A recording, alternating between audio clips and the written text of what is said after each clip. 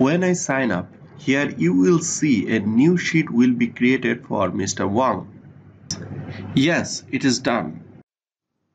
Hello friends, in this video I will show you advanced level application of my double slide login form.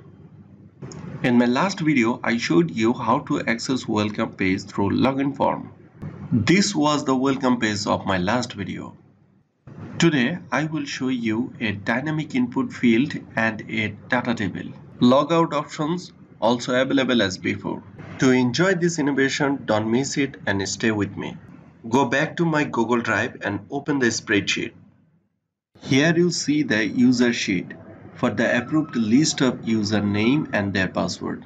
This current sheet is for the current user and their using time. Here, this new name sheet is for the user details information. Here you see some country name list that we'll use for drop-down menu in input field. These are all individual user sheets that are all created during new registration. Again, I go back to my Google Drive and open the app script. Normally, do a new deployment.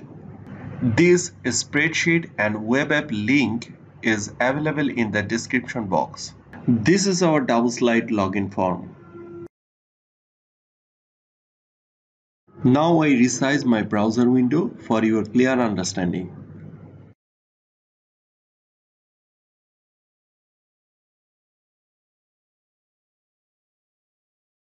Here I will create a new account. New user name is Hakim.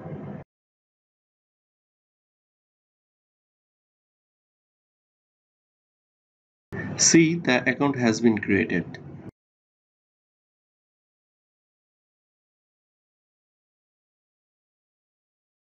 Beside username sheet, here you see a new sheet has been created with the new username Hakim.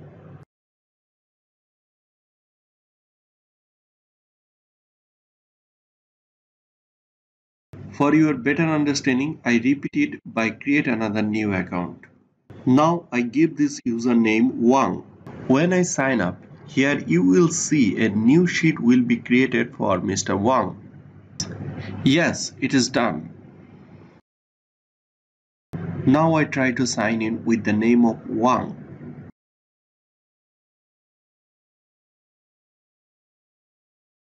When I input wrong password, it shows me this alert.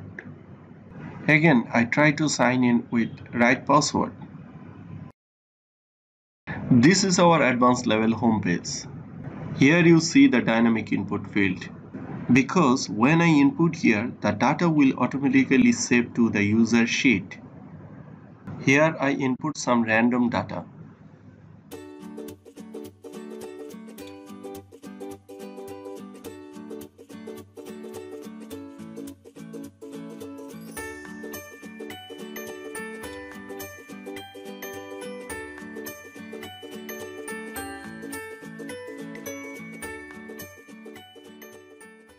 When I save this data, this will automatically save to the user dedicated sheet. For your experiments, this web app and the spreadsheet, both the links are available in the description box. Again, I input some random data.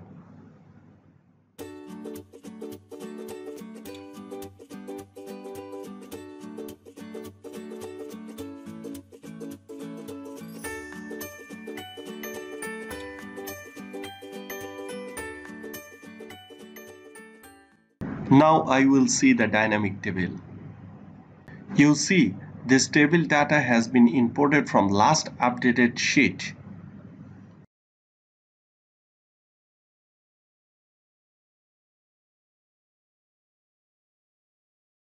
Now I input another random data and see the dynamic table.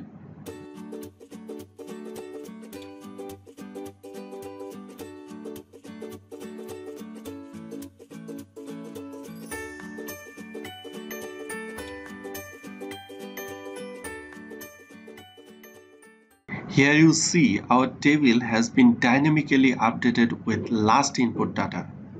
This table also mobile supported and responsive table.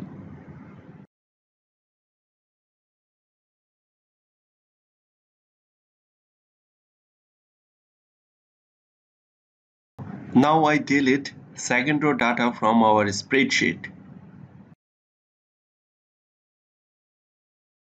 For getting this service, please feel free to contact with me. I will help you to create this type of advanced level web application. And yes, don't forget to subscribe my channel. I will show you this type of innovative web application on Google Apps Script.